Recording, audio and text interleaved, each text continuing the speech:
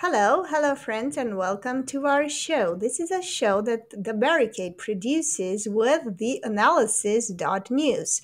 I am your host, Maria Cernat. I am an academic based in Bucharest, and with me is the co-host of the show, Boyan Stanislavski, a Bulgarian-born Polish journalist. Thank you for being here with us, Boyan. Hello, hello, great to be here. And of course, Paul J., a journalist and filmmaker. He's the founder and host of theAnalysis-news. And his films won numerous awards at major festivals around the world. And he was also chair of the Documentary Organization of Canada.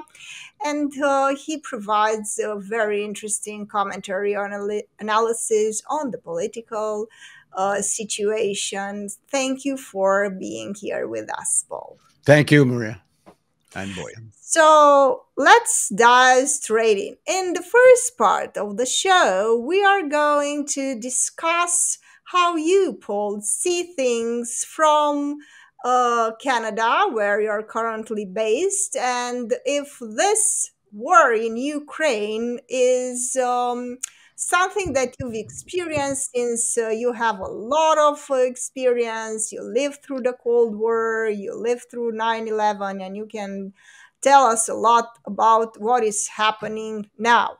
The first question, though, that I want to ask is a rather general one. And I was discussing with a lot of friends, with Boyan. I've been watching a lot of documentaries, discussions, and especially discourses put forward by economists like Richard Wolff, who is warning about the US failing economy and the inevitable change in terms of its hegemonic position. Would you agree with him that things are about to change from a unipolar to a multipolar world due to the current situation and other developments related to the economy? Okay, well, first of all, I think it's important that I point out that I am an authority on nothing. Over the years, and as you pointed out, I've lived a long time, which in itself is not necessarily lend credibility. But what I have been able to do is talk to a lot of smart people, and I remember much of it. And I mean that in all seriousness. If I have any expertise, it's as a filmmaker. And I think I ask good questions, but I have not had the time, preoccupation, or training to have real expertise in the kind of subjects I'm about to talk about. So I remain with an open mind on everything I'm about to say. And I think, in fact, Engels said something very interesting right near the end of his life. He said that, we thought there would be revolutions across Europe much sooner than there were. And in fact, there really weren't during his lifetime. He said we were always playing catch up on the data. And, if you're really going to do analysis, political analysis, geopolitical analysis, it should really be based on, first and foremost, economic data and other actual data. And in those days, they didn't have the kind of speed of data that we have now. And so he said it was hard for us, for our analysis, to keep up with current events. In some ways, we almost have the opposite problem now. There's almost too much. There's a sea of data and contradictory data, and a sea of experts who contradict each other. So to talk about the demise of American global capital, led global capitalism, one really needs a handle on the data. And I don't have it, and I don't know exactly who does, because, as I say, there's such contradictory approaches to, in theory, the same data. So what do we know? We know that global capitalism is managed from the United States. The Fed plays an extremely important role in dealing with periodic crises and sometimes big, enormous crises like 07, 08. The Fed not only propped up American banks, that propped up European banks, that loaned money to major corporations. And the global capitalist system is very dependent on the role of the United States as the largest economy and the reserve currency to manage this, what is essentially chaos. The system is extremely chaotic. And every so often, this chaos hits a breaking point in terms of the financial institutions, and the Fed rushes in to save it. Now, the Chinese are so far dependent on that, as is every other country that's part of the global capitalist system, and China is. Now, China may have some real socialist characteristics. You can debate whether it's socialist or not socialist, but you cannot debate that its economy is now fundamentally integrated in global capitalism. And up until now, as I said, global capitalism depends on the strength and power of the United States to keep it within some kind of organized and functioning system. And because the United States plunders the world because of its dominant position in global capitalism, and because it's such a large developed market, it has the resources to do this, and it can just make up trillions of dollars of money. But it's not just made up money. Brookings Institute did a study of what is the actual dollar figure of assets in American hands. This is actual assets after all liabilities in private hands. And my memory was, it was something like $95 trillion. Now, the whole GDP of the United States is what? Now 18 or 19 trillion or something, and China's approaching the same number. So $95 trillion is a lot of money. So when the Americans just quote unquote make up money, it's not like they don't have, in theory, assets behind all that made up money. Like, you take a very poor country, can't just make up a lot of money, because it not only is it not the reserve currency, but in terms of resources and market and all the rest, it doesn't actually have the wealth. Well, the United States does. The other thing, China needs the American market at least as much, at least until now, and for, I would think, in the near future, every bit as much as the Americans want and need the Chinese market. The Russian invasion of Ukraine, and now the kicking out of Russia from the Western banking system, and so on and so on, I don't see how that changes the fundamental mutual dependency of the Chinese and American economies for now. And I think, so right now, I do not see some great demise of American capitalism. It's possible that the Republicans look like they're going to take Congress in 2022. If they took the presidency in 2024, it could introduce even more chaos into the American political system, which is practically dysfunctional now. But it should be understood that dysfunction works to the interest of the American oligarchy, the American elites. They like when Congress is paralyzed, because on the whole, they don't want anything passed in terms of, increased taxation or regulation and so on. So paralysis in Congress is good for them. A Republican president who's not completely a maniac, and Trump, in their eyes, became one. And the evidence of that is on January 6th, when the attack on Capitol Hill was taking place, the Association of American Manufacturers, which is the largest corporate lobbying organization in DC, an hour after the doors of Capitol Hill were breached, issued a press release calling for Vice President Pence to invoke the 25th Amendment, which allows the vice president and the majority of cabinet and some other senior people to actually remove Trump. And they called for him to remove Trump because they thought not having a peaceful transition of power was mad. And they'd already gotten what they want out of Trump. Anyway, the point is the American political system is increasingly dysfunctional, but that doesn't mean as an economic gorilla, it's so dysfunctional and so on. So do I think we're witnessing the demise of American-led dominated global capitalism? Eventually, sure. But what's that Mark Twain quote? The reports of my death have been greatly exaggerated. People have been predicting this for every single year as long as I can remember, the demise of American-led global capitalism. Because the point is, what's the alternative? You know, eventually, maybe China will emerge and there will be a real another center of capitalism, Chinese style. But it isn't Russia that's going to be the determining factor of when that happens. So I'm sorry for the long-winded answer, but no, because what's the alternative for China right now? There really isn't one. So I don't know.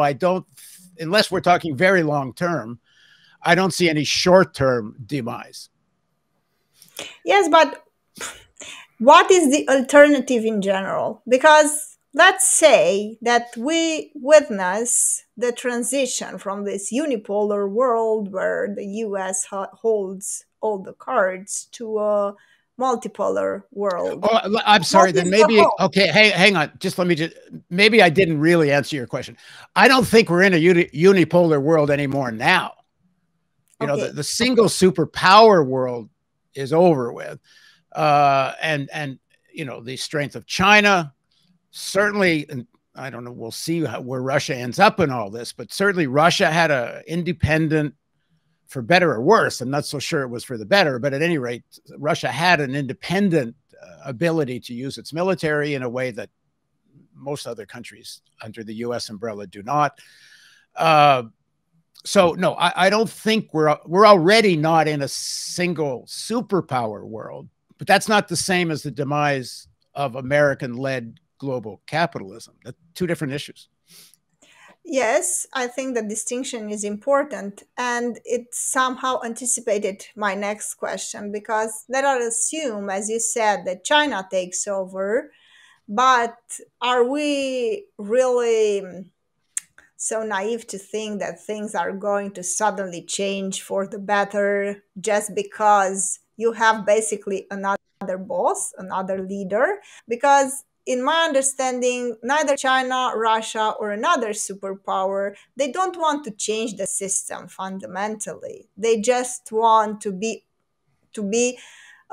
have a seat at the table or to be the leaders. They don't want to fundamentally change the system. So, yeah, well, what I don't imagine in any foreseeable future, China, quote unquote, takes over. I see China becoming increasingly an equal power. On the other hand, so far, it does not have a global military footprint almost at all. And I don't see that they plan to. And I also think that having a global military footprint is highly overrated. What exactly has it done for the United States to have this fantastic global military reach? Every major war that the United States has been in, they've essentially lost. You know, they fought to a stalemate in Korea. They lost in Vietnam. They essentially lost in Iraq. I'm probably missing a bunch of, you know, they were successful. Yeah, Afghanistan, lost in Afghanistan. They had a glorious victory in Grenada. You know, they were able to invade Panama and kidnapped Marcos, I guess, if I'm remembering his name correctly. Torrijos, I think it was his name in Panama. Yeah, Torrijos. I mean, you know, to a large extent, this massive military might has been just a boondoggle of money making for the military industrial complex. What's been effective in terms of asserting US power has been financial blackmail, funding opposition, which essentially means the activity of the CIA. And the CIA on the whole has had some real victories and been quite effective. You know, there's a book called Spoils of War by Andrew Coburn, and he makes the argument that to a large extent, these wars, the object was money making. It never was winning. And much of the weapon systems that have been built as part of this military industrial complex don't even work. They're just really about money making. That said, the Americans do have the ability to throw tons of the most advanced arms into Ukraine and other places. So it's not like it's nothing. But China is not vying for that. On the other hand, China is already the major trading partner of most of the countries of Latin America. So they've already supplanted the US in many ways without any military projection at all. So we'll see where this all ends up. Except all I can say is that it's extremely dangerous. A multipolar world is, in some respects, it will be good that it balances US power in certain places. In other respects, it could get very dangerous if one of these rising powers actually decides to want to extend its power even more. And of course, with China, the thing is, there's this famous quote from Putin. He's asked if there was a nuclear attack on Russia and you were faced with the choice of a counterattack, knowing it would end the world, would you do it? And his answer is, what would be the point of a world without a Russia?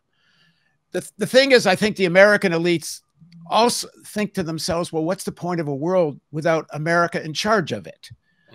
They're willing to risk the apocalypse. And of course, it will be over Taiwan.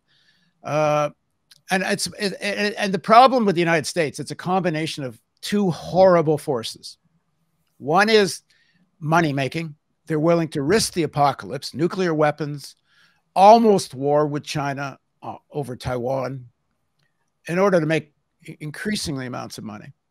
And then the other really dark force that doesn't get talked about is the strength of Christian nationalism, who make a serious part of the American military, including its senior levels. There's various organized Christian nationalist groups that are very influential at the most senior levels of American government. There's one called The Family. Yes, I've seen the documentary on Netflix about it. It's a different thing. People should watch that documentary because while it doesn't get kind of to the systemic analysis we might like, it's quite chilling. This far-right Christian nationalist group that's been organizing at senior levels of government in the US, but in many other countries around the world, and who also have seen up, at least till recently, Putin as a hero of Christian nationalism, a defender of the faith. They've hosted every presidential breakfast in the United States since Eisenhower. Every president has to go to their bloody breakfast every year and pay homage to this Christian nationalist. So there's very dark forces at work, and the extent to which they are willing, especially with China, to accept an atheistic equal power. And you can't underestimate how insane this ideology is. Steve Bannon, a few years ago, he zoomed into a meeting that was taking place at the Vatican, hosted by Cardinal Burke, who's a very right-wing Catholic cardinal, part of Opus Dei. They had something called the Family Foundation or something. Burke's a guy who's been trying to overthrow Pope Francis because they don't like that he's too much of a social democrat. Bannon says in this meeting, and it's available. In fact, I've used it in a few stories I did.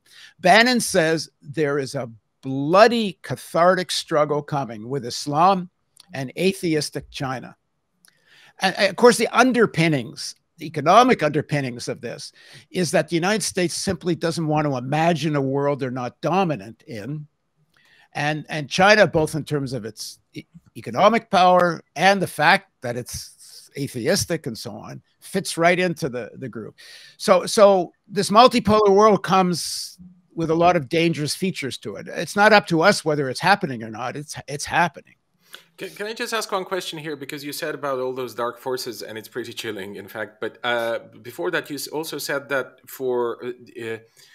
for the elite, financial elite, for those people who manage the capitalist economy in America and in the world to a large extent, they don't care so much about things being in order in terms of the political arrangements. And I'm thinking that perhaps all those dark forces, they would like to see some kind of political representation in order to project their power all on the world, like not only in terms of the economy, but also in terms of the political arrangement that that is going to put some countries, some governments, some regions of the world behind those dark forces.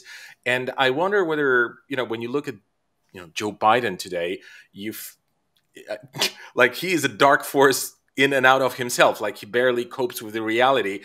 And I just wonder whether they would not like to see someone more competent, not necessarily as mad as Trump maybe, but someone more competent to actually facilitate the political process that they need in order to lead the world in any way they imagine they could do that. And I just wonder whether this to you might appear as some kind of as a problematic moment for the empire, like in a sense that they are not able, those dark forces, to come together to the extent to even put forward some sort of meaningful leadership that is going to be at least that is going to pretend to inspire some other people and stuff like that. Well, the first thing to understand, I think, is that it's chaos.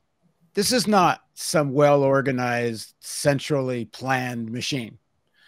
This is chaos. Even in their attitude to China, while George Soros viciously, publicly attacked Larry Fink, the head of BlackRock, the big asset management company, for increasing its investments in China, because Soros is his whole identity is about fighting authoritarianism, and he still believes there is some democracy left in the United States. Not much, but whatever. So Larry Fink essentially told him to go screw himself. Vanguard, another major asset management fund, almost as big as BlackRock, is pulling out of China.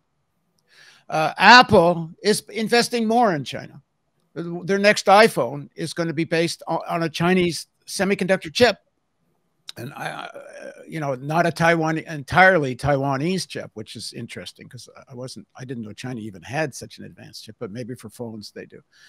So there's a division there, which is a section of finance capital, and I would say probably most, a section of consumer-based capital, like all the big tech and others. They will not give up on access to the Chinese market, and they don't like policy, especially antagonizing issues over Taiwan, that might shut them out of this massive market. I mean, the Chinese market is going to be larger than the American market. And, you can't give up on that because, some geopolitics, and they don't give a they want that market. So there's a split. On the other hand, the military industrial complex needs and wants as much possible tension. They need as much almost war, and maybe some actual wars, but almost war is almost good enough, in as many places as possible. So if you can have it in Ukraine, great. If you can have almost war over Taiwan, great. The Saudis are in Yemen. I mean, the more shit goes on, the better.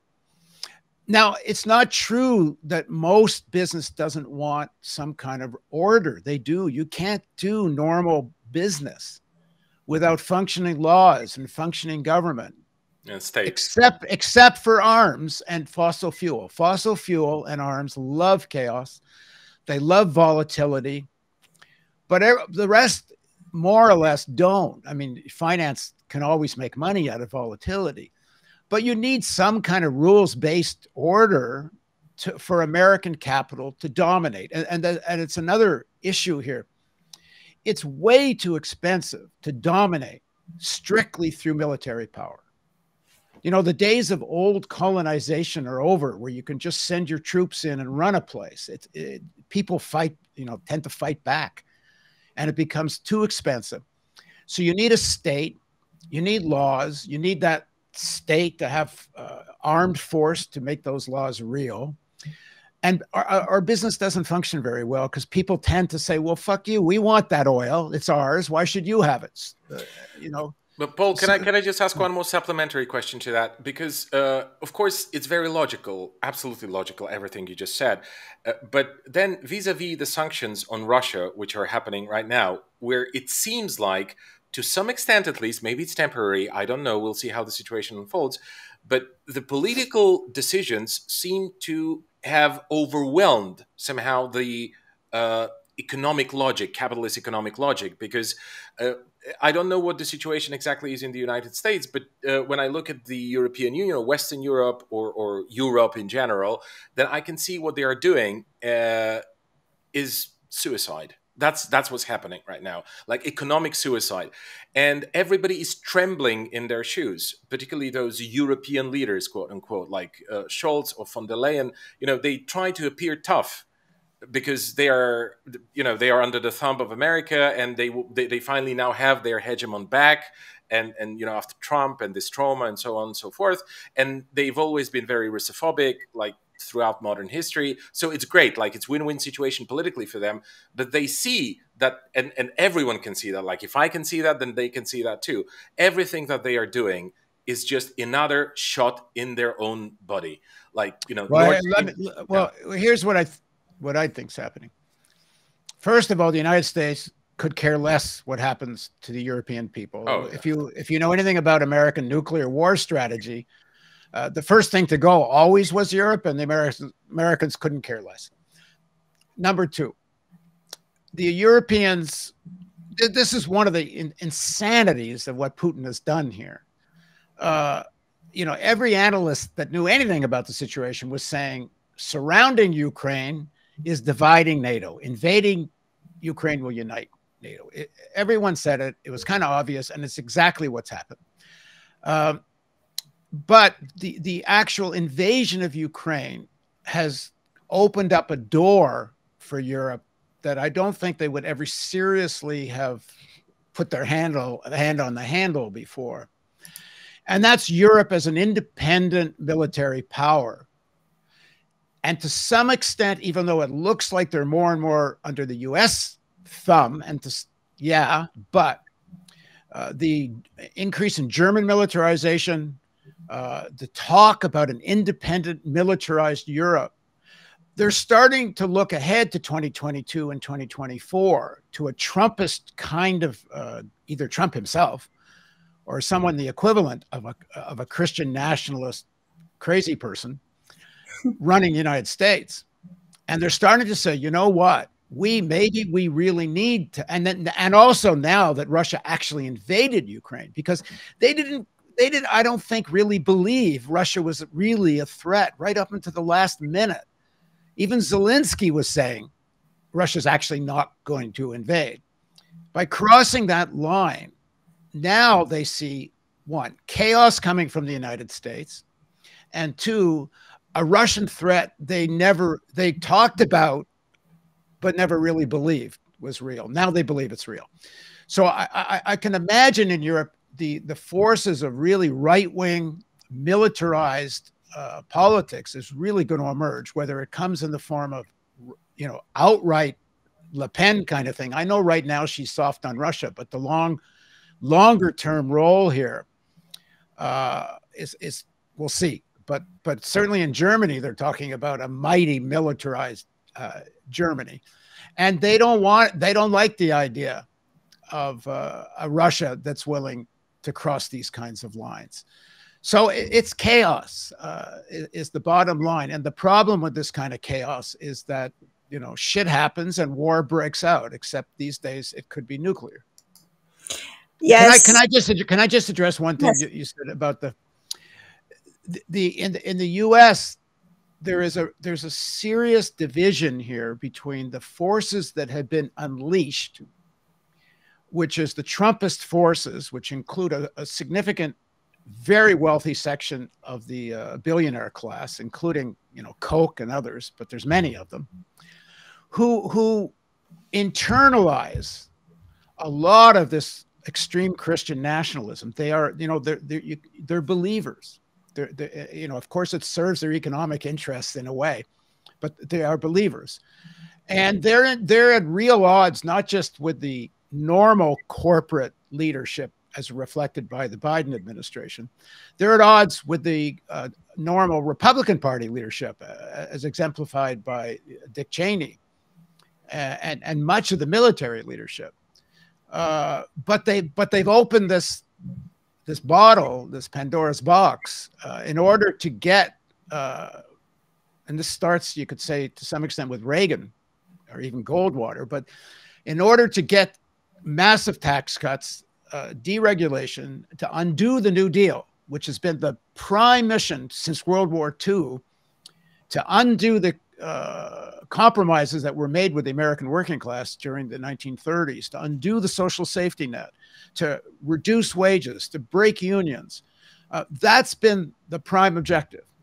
And they unleashed these forces of religious extremism to strengthen their hand. So whole sections of the working class would vote for candidates who were after them, including outsourcing with globalization and all the rest. So it's a witch's brew. And if I was in Europe, I wouldn't want to hitch my wagon to that for very long. Yeah. But since you mentioned that, you know, witches and all other metaphysical elements in the whole thing, I want to ask you to elaborate a little bit on the psychology of it, like to the extent that you can do that as a political analyst, of course, because as Maria pointed out in the beginning, you've lived through the Cold War, parts of it at least, and you've witnessed 9/11 and, you know, the hysteria, the psychosis that developed right afterwards, and this Islamophobia, Islamophrenia, maybe is even a better word, and now you see those attitudes, the aggressiveness and the kind of unhinged, hysterical, you know, canceling of Russia. I don't even know how to describe it, like what phrase to use, like, you know, from banning Russian cats from participating in all kinds of you know, pet shows and stuff like that, to Tchaikovsky being banned from the Philharmony in Berlin and stuff like that. I wonder whether there is a comparison. I wonder whether, you know, the Red Scare and there's a comparison. There's a good comparison. So it's not something exceptional. The way Catholics kill. How about the way Catholics killed Protestants in Europe? I know. Look, but I mean, it's insane. It's insane. But I'm wondering whether the dynamics of it are similar. Whether it rings a bell when you watch it, when you see this kind of thing going against Russia in all over the Western media, and then is it something that resembles what happened, for example, after 9/11? Is it pretty much the same playbook and the same thing? Because, you know, when I look at it, I'm thinking that, you know, without being a psychologist or sociologist or without even having a university degree, I just wonder how long can you keep people that hyped up emotionally? How long can it take before, you know, the sort of tipping point is reached? Because you know, a friend of mine actually made a comment recently saying that people in Poland in particular, they seem to be drunk. They seem to be high on their emotions. And, you know, when the hangover comes and everybody starts talking about what kind of stupid things they've done the past night when they were drunk or high, this is going to be a very difficult moment for them, let alone that they're going to be 3, 4, 5, 10 times poorer than they are now. And I just wonder whether, you know, it's the same psychological mechanism, where it's the same sort of pattern, and whether, you know, it falls off naturally at one point, or whether you think that it's different, more intense, worse, somehow more dangerous, maybe.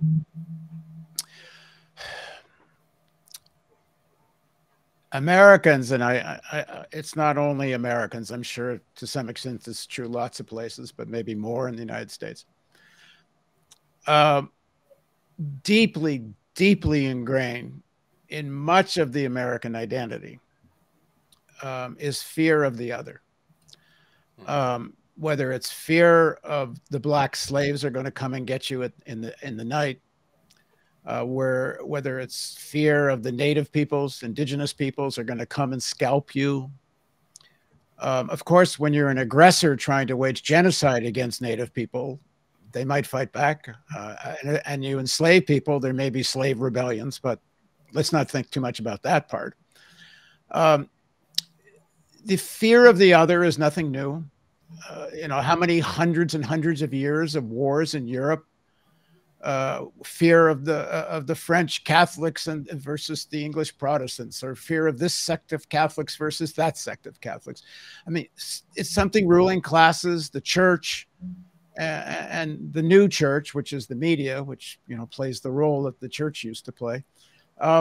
It's their bread and butter. It's their stock and trade.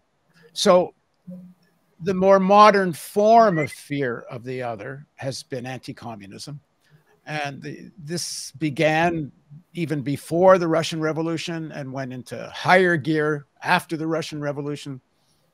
And of course, after World War II, there was extremely conscious, deliberate attempt to purge the American politics of anything progressive and left-wing, with McCarthyism and the House of Un-American Activities Committee and much more. Decades and decades of propaganda. The Soviets are going to blow you up with nuclear bombs. They're going to invade. The Red Scare never went away. Mm-hmm. So it's very ingrained. Like a baby's born in the United States now, and before, but now. And in much of America, their public education system has been so decimated. They can barely show you the capitals of most of the states in their own country. Never mind find countries on a map in Europe or somewhere else.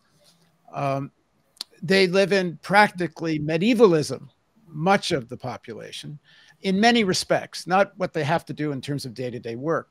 But, I was in Afghanistan, and I made a film there, and I was at a coffee house, and there was a bunch of guys sitting around, truck drivers. And, they knew how to drive trucks, modern trucks. They knew how to operate modern AK-47s, but they thought Canada geographically bordered Germany. I mean, they had never seen a globe, never seen a map. And it occurred to me, there's sections of America that aren't too much further ahead. So and why is the education system like that? Because corporate America doesn't need educated people. This is certainly not about history, certainly not about geography. And there's been a deliberate, conscious attempt to fund and spread Christian extremism and so on, especially in rural America. The cities are not so different, the big cities, from a Canadian city or even European city politically. But that doesn't mean they can't get whipped into a frenzy against Russia, especially, the way the Democratic Party loves to even outdo the Republicans in terms of summoning up the demons of the Cold War. So it's not a homogeneous thing, because there's a weird element in all this, which is some of the Trumpist forces saw Putin as a hero. And it's not so easy to get some of them because they're Christian nationalists, and Putin's a defender of the faith. And Putin's been supporting and funding some of the far-right Christian nationalism in Europe. They're a little ambiguous, or ambivalent, I should say, about what's going on now. But it's not like it's so positive, because they want war with China. So, but if you're asking me, how does this culture get ingrained? It's not monolithic. You got to separate big cities from rural. In the big cities, it's far more progressive. There's a lot more generally anti-war sentiment, like on the Iraq war and such.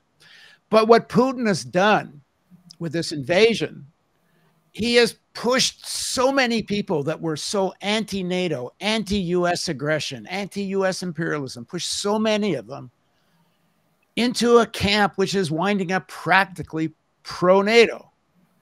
And so it's made the politics even more poisonous in the United States.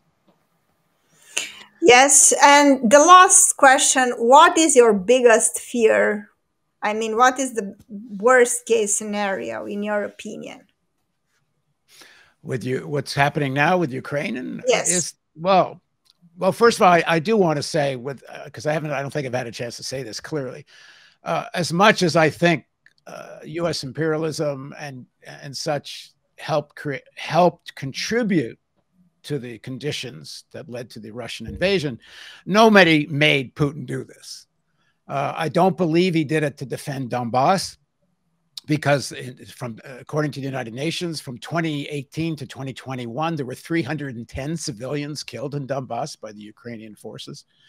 That is not a genocide or imminent genocide. I don't think Russia was in fear of imminent attack from Ukraine or anybody else. I don't think the government in Kyiv was run by Nazis, even though, yes, there's organized Nazi militias, no doubt, and who have a lot of influence, but they weren't running the government.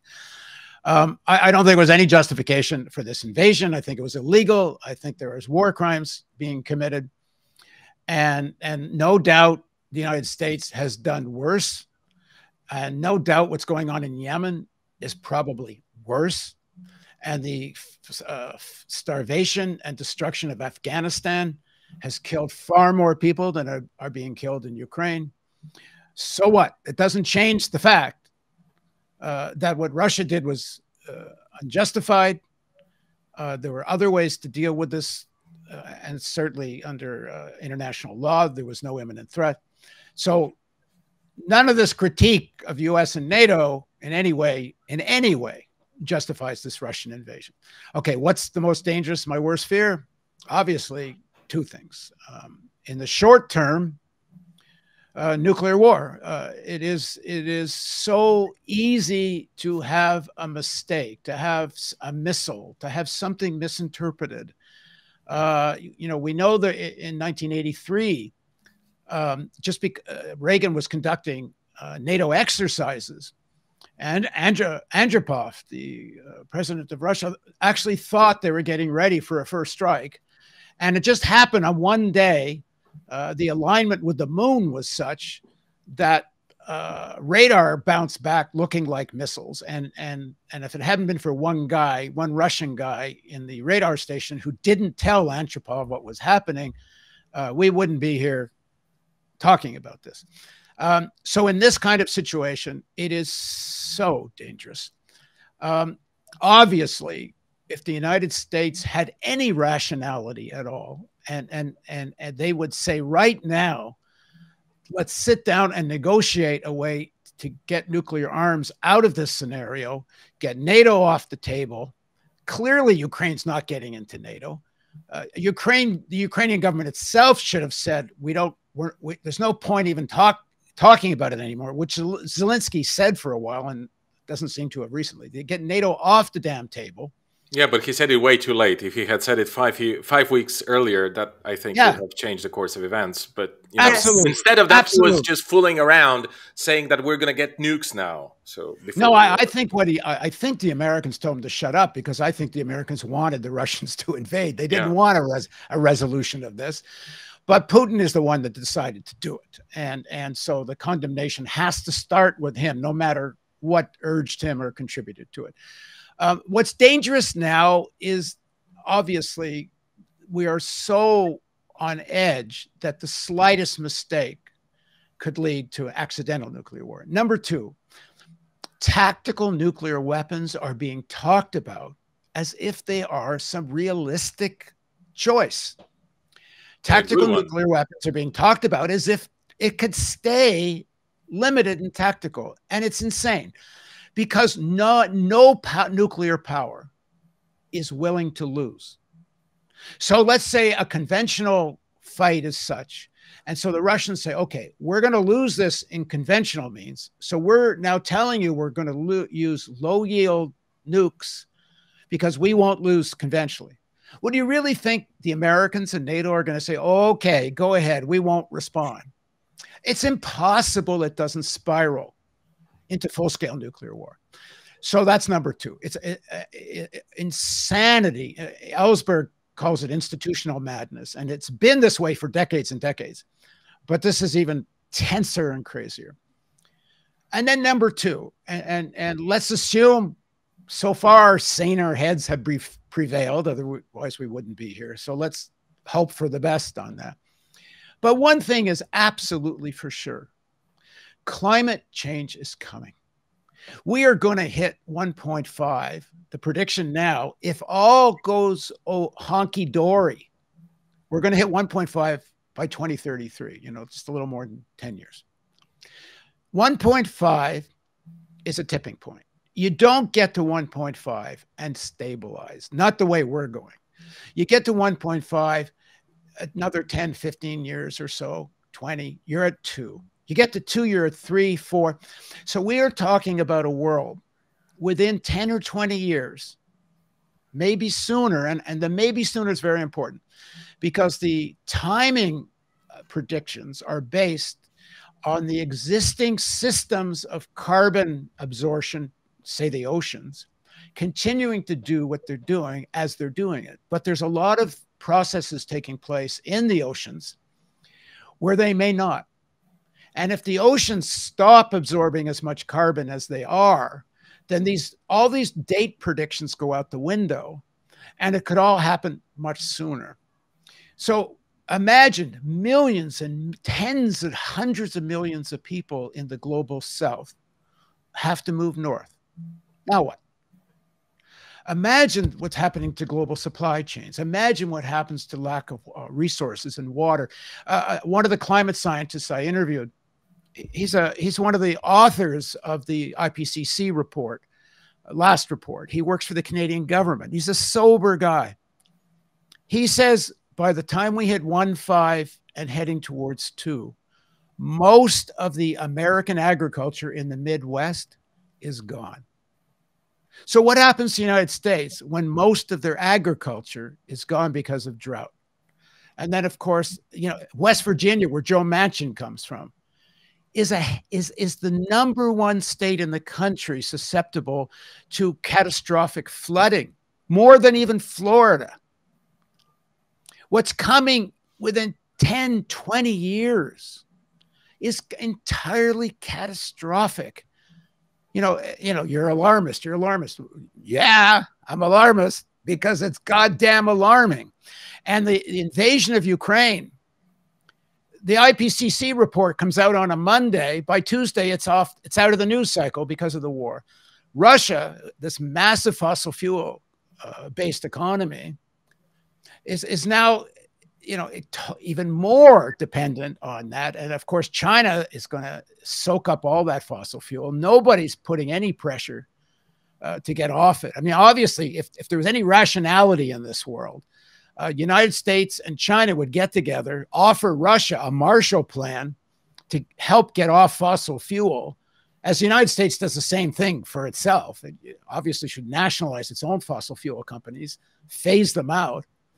But we're so far from that, and especially we're just further from any rational climate policy because of this war than we were, even though I can't say it was particularly rational even before it. But now it's beyond insane. I mean, the fact of the matter is, let's be honest, we are going to hit 2 degrees. It's not if. We are entering a world of where half the planet is practically unlivable. And we're going to really, we need to have that conversation. And every piece of geopolitical analysis that doesn't take this into account, honestly, is bullshit. Well, on that very positive note, we will end the conversation, not before me saying something. For a long while, the fossil fuel and all major corporations tried to sell doubt and tried to say that not all scientists agree about climate change. And there is a researcher, her name is Naomi Oreskes, who had the will and the stubbornness to go through all the important articles and books that were ever published about climate change, and she proves scientifically that all scientists agree that there is a clear connection between what we humans are doing and climate change. And you better look her up if you don't believe me, because she had the audacity and the stubbornness to do it. Thank you so much, Paul. Thank you, Boyan, Thank you. for the conversation. And to our viewers, I hope you liked it. And to the extent that you feel that you can support us, to support independent journalism from Eastern Europe, please go to our Patreon page, patreon.com/thebarricade, and make a donation, a monthly subscription. So thank you so much, and we'll see you in the next segment of our show.